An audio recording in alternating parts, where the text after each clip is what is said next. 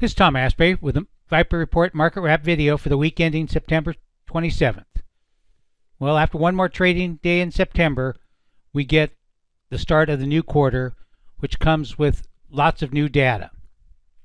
In an article I'm writing for Forbes, haven't finished it yet, I focus on how people get caught up on the seasonal factors like they did in early September when they don't agree with the technicals. Over the years, I have stressed that before you take any action based on a seasonal tendency, you got to look at what the technicals are telling. And even though the daily technicals looked weak on the stock market at the end of August, the weekly was very positive. Here's a sneak peek at tomorrow's front page table for the Viper Report and Viper Hot Stocks Report. In here we have the new quarterly pivots. They're tentative at this point because we have one more day of trading, and I'll have all the quarterly pivots from our clients next weekend. But these are quite interesting. You can see that pretty much every market is above that, and you can also correlate, that for the example for the SPY at 552, the 20-day is at 563. So you look at that as first support, and then the 20-week is at 545. Stark bands are kind of targets, and you can see that the above 1.5% above the 20-day EMA, that just means that you can have a 1.5% pullback and really not change the trend. 2% for the Qs. You can see that its new quarterly pivot is 471, etc. And the 20-day EMA, it's a little closer because it weakened a little bit on Friday. Unless you're a short-term scalper, the data in this table will pretty much keep you on the right side of the market in most instances. I have had a number of students tell me this summer that how the Stark bands have really kept them out of some bad trades and in some good trades. This is a pretty interesting chart. The New York Composite, the broadest measure of the stock market. And you can see that through Jerry's wonderful programming, you have these dots when the NYSE moved, in this case, above the Stark band or below. So remember that these probability bands developed by Manny Stoller just pretty much tell you that when it's down below the lower band, the rubber band is stretched to the bottom, and the probabilities favor either a pause or a rebound. And in both cases, we got a little bounce here week to week, and then the final low here, or not the final, but the October 23rd low, which is a great buying opportunity. You can see this point B, we got above the Stark band, so it's either going to correct or it's going to move sideways. So you can see in that case, we just moved sideways for like 5 weeks and then accelerated the upside. Same in March of April, that correction we got extended. So if you're looking to take profits, you see this usually 2 weeks or more in a row above the Stark bands. It's time to take some money off the board. Had a very nice pullback. This blue line, another nice programming job by Jerry, is the rising 20-week EMA. So it changes color. Yellow declining, blue's rising. And you can see that last week the NYSE made a new high here, very close to a quarterly pivot, and here we see that the new pivot level for the last quarter is at 1888.6. So an interesting chart. You can see that for most of the time we drop below the quarterly pivot here, in August, but we never closed below it, which is significant. This monthly chart has also the AD lines. You can see a nice flag formation here. If you haven't gotten into charting, I suggest take a look at. This is a pretty good example of how these continuation patterns can be used to determine upside targets by looking at the width of the formation and then adding it to the breakout level. See, for the monthly, we already made it above the yearly R2, so a couple more months we'll get the new yearly projections, which you can see are pretty good. We were in 22, we were pretty much below the yearly pivot, and then in 23 we started moving above it, even though pretty much people were bearish in stocks at that point, and it stayed above it for the past 2 years. So it's a good trend indicator. Down below here, if you're just following the AD lines, they would have pretty much had you in the stocks all year. The stocks only AD line had this major resistance, overcame in early 2024. It's been above its moving average and rising moving average. So it's a little extended, not as much as it was in 21, but in that area.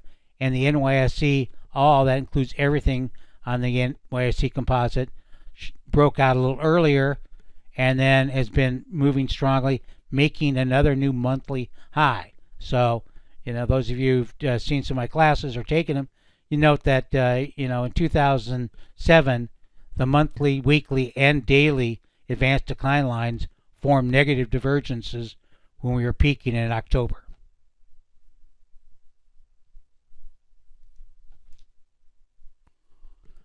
Let's look at a few more. Pretty much the weekly, new highs in the SPY, new highs in the weekly AD lines here.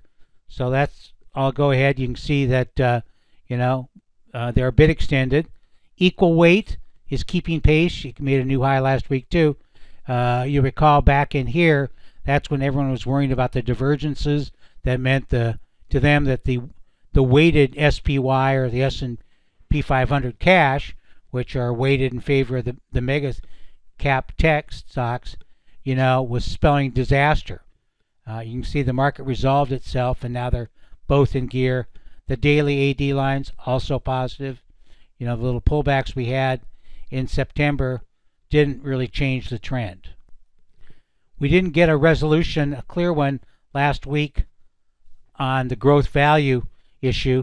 The Qs were up 1%, and above those monthly highs. AD line strong at a new high. The weekly RS still below its moving average here. So you'd like to see a strong move. What it would take would be a week where the Qs, outperform the SPY by say 1% or so. That'd be enough to kick it back above its moving average. If you look at the daily, looks a little more encouraging. The moving average has started to turn up, so we kickstart this in the upside. Viper ETF, we're long both the Qs and SPY, and it doesn't mean only one will go up, it's just how fast. NYSE stocks making new highs was really strong a week ago. Last week they tailed off right in the 250, 220, 250 area, but lower peaks in the new lows, so that's a good sign. If we start to see some rising number of new lows, that'd be a cautionary note. The VIX VXN, the VIX closed fractionally above its moving average here, so an increase in volatility. That's what some are saying. Looking at these previous peaks to see if we get above them. Typically, if we start to see a bottom in the VIX or the VXN, that means another pullback in stocks like we saw here in early September. Small caps rebounded. They had a pretty orderly correction. You can see we pulled back, and this is the IJR. That's a iShares product, core S&P small cap. A little less volatile than the Russell, and you can see we dropped down got close to its 20-day EMA, and the AD line for the 600 has bounced off its moving average. So, and volume did pick up on Friday. That's a good sign. The OBV is slightly positive. Let's focus now on the watch list, the ETF watch list here. They were sent out early this morning, so hopefully many of my subscribers had a chance to look at them. Don't hesitate to send me questions regarding these lists. I do respond and would be happy to help you better utilize them. Good news, market gauge 81.5% are above their quarterly pivots. You see growth is at 100%, started to lead value. Value going into early September was at 100%, I believe. You can see what's holding growth back, XLK and VGT, which is the Vanguard equivalent really of XLK, except it has a lot more issues in it, are both still in the weekly negative mode. The dailies are positive here. XLV had a rough week, and on heavier volume, so it gave a daily DTS.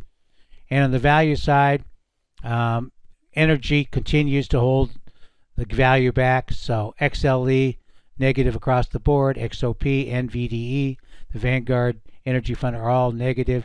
45% are positive DVS, less than 50. That's not a good sign, and 72 of the weekly, pretty much all the short ETFs, are negative. That means they're favored, are likely to go down even further, whereas the long ETFs are positive, except for the leveraged Q and TNA still have not given weekly buy signals.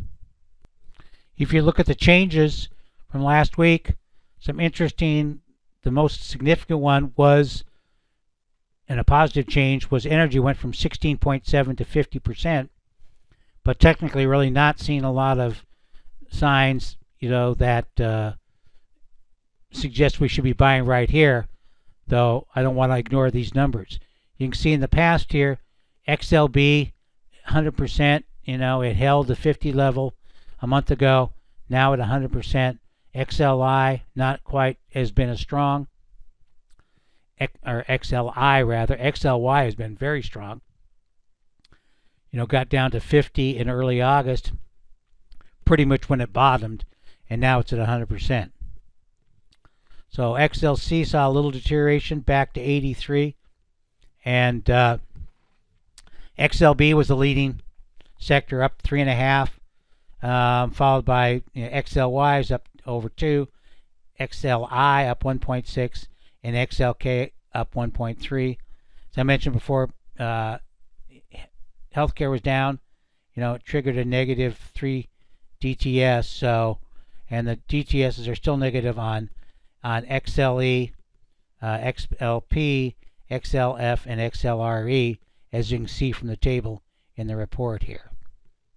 So, some 4 hours, or 1 hour rather, sells here on Friday. So we'll see if they materialize into, anything else. XLRE, has both a daily and a 4 hour. And of course, XLE, is still negative on the DTS. It's just the percentage of the components that look like they're having problems. This shows you kind of what the Viper ETF report is in, value, ITB, etc. KRE is interesting. It had quite the pullback to support and was bounced a little bit on Friday. So I'll be watching that bounce closely. We went long SMH a while back, so watching this pullback as it may be an opportunity to add to that position. So we looked at some of the changes in the various sectors. Let's drill down and look at some of the individual components.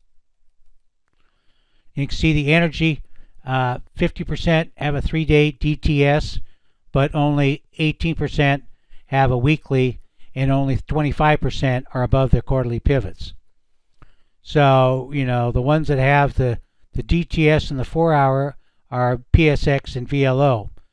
So if we are making a bottom, those two should come out earliest, as with SLB, Schlumberger. Materials, lots of, Dow Chemical, new weekly DTS. Copper was really strong last week. FCX and SCCOs in another report. One of my astute students picked up on Southern Copper, which had a great week. And Honeywell, 3 DTS weekly, so it may be flipping the weekly here. UPS is positive. Of course, FedEx has gotten creamed, and though most people going into their earnings liked FedEx better than UPS, what you like and what goes up or down is not necessarily the same thing. Interesting here, in the consumer discretionary, 2 auto parts specialty realtors, ORLY and AZO, have both given 3-day DTS signals. So that might something to be keep an eye on. Consumer staples have seen some profit taking. Whether it's over or not, which should first show up in the 4-hour. KO is the only 4-hour one that's positive. Healthcare, not a lot of red, not a lot of green. ABBV gave a daily DTS on Friday. Financials haven't done as well this last week as I thought, so we're watching the banks. Morgan Stanley, a weekly DTS here, 72% are positive, and 63% are above, are positive based on the 3 DTS. Nvidia and AMD had a pretty, both were higher, but will they continue this week? Consumer services recommended a couple weeks ago, and it's still looking pretty good, 83.3%. And utilities holding firm at 100, and real estate, slacked off a little bit, so you can see some more red here. So if this is just a pullback or it's a full-fledged correction in the REITs, we may know next week. If we start to see more daily DTS and a few weekly in some of its holdings, that would be the first clue. In the Viper ETF, I think we're out of our REIT positions in the last week. Overall, the components and the themes reports are not quite as bullish as the overall market. Robotics 77.8, as is cybersecurity and future med groups. Genomics gauge, of course, healthcare was weak. Neuroscience at 50. Self-drive 60. So, lithium flipped to positive above its quarterly pivot. This is what I was talking about, the energy transition. FCX, Freeport Macaron, and Southern Copper, both a weekly and closed above their pivots.